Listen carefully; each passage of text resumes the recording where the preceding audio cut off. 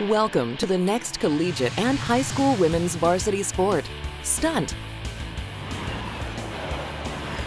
A stunt game consists of two teams competing head-to-head in 4 quarters of play. There are 6 routines, normally 30 seconds in length, designed for each of the first 3 quarters, and 4 longer routines for the 4th quarter. Quarter 1 is partner stunts. Quarter 2 is pyramids and tosses. There's a 10-minute halftime. Quarter 3 is group jumps and tumbling. Quarter 4 is team performance. Well, it's all very entertaining, but my favorite part's 4th quarter. It's a build-up to quarter 4. The whole game's a build-up to that. I absolutely love the 4th quarter. It's kind of a make or break. I've seen teams that were behind actually come back to win, so I think it's very exciting. Stunt games begin with the pregame coin toss, with the winner selecting the first routine to perform. The strategy of the coach with possession is to select the routine in each round that they feel gives their team the advantage over the opponent. There's a lot of strategy to it, a lot of late nights for us the past couple of nights, just really trying to strategize. I really love being able to coach the games because you're in the moment and having to figure out what do we think their weaknesses are, what are we good at. It's fun. We've had several games where we've been behind and we've come back in the 3rd quarter and won by 1 point.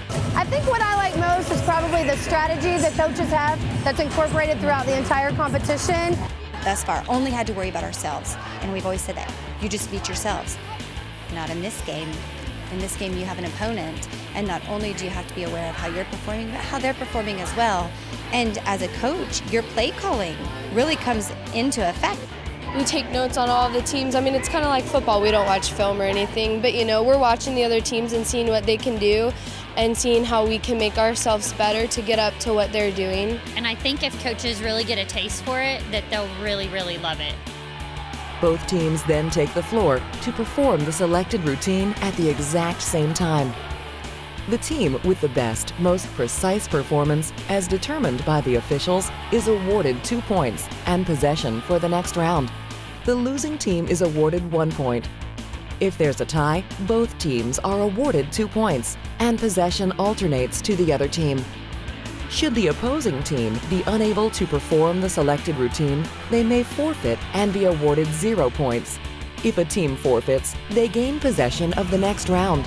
This rewards safe performances and also may be a strategy used by a coach to regain control of the game.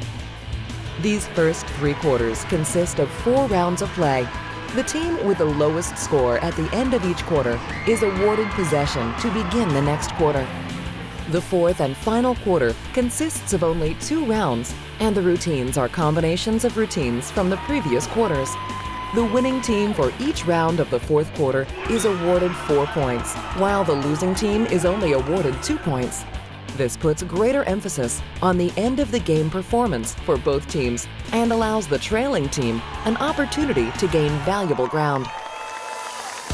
I'm hearing people talk about it all the time, and it has been nothing but positive. I think that it's going to be something in the future that we just accept as part of cheerleading, and we demand it, that our girls are athletes and they should be able to compete as such. We do conditioning, we work out with a strength coach, just like every other sport.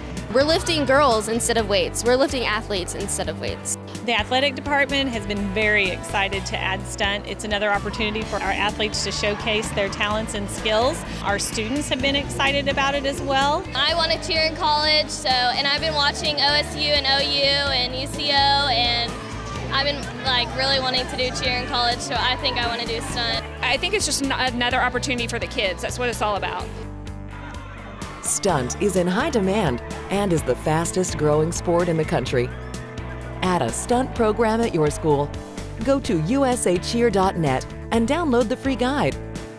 Or email collegestunt@usacheer.net or high school stunt@usacheer.net.